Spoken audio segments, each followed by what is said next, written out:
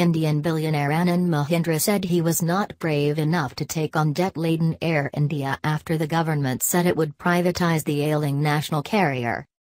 Air India, known as the Maharaja of the Skies for its turbaned mascot, is reeling under 520 billion rupees, $8 billion, in debt, which clouded the government announcement of the sell-off late Wednesday. It is unclear if the government will write off any part of the debt.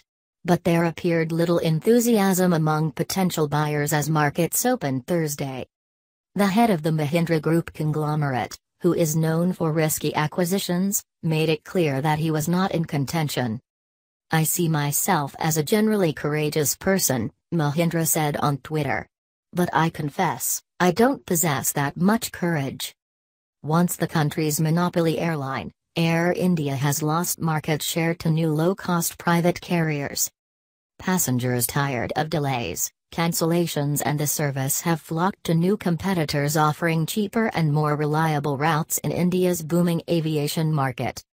Media reports have speculated that Tata Group could buy a stake in Air India, which it owned before the carrier was nationalised nearly 70 years ago. Tata is yet to comment.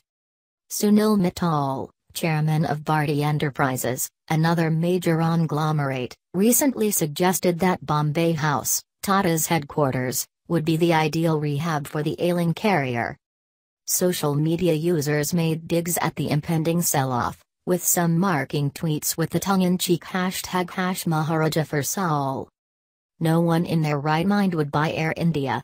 Only someone hell-bent on committing seppuku, ritual suicide, will buy Air India, Adi Patel Ankit wrote on Twitter.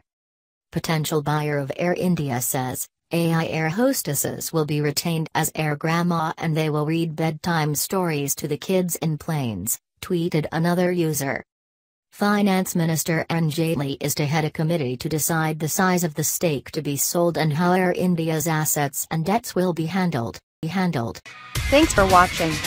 Please subscribe my STC News channel. Goodbye and see you again.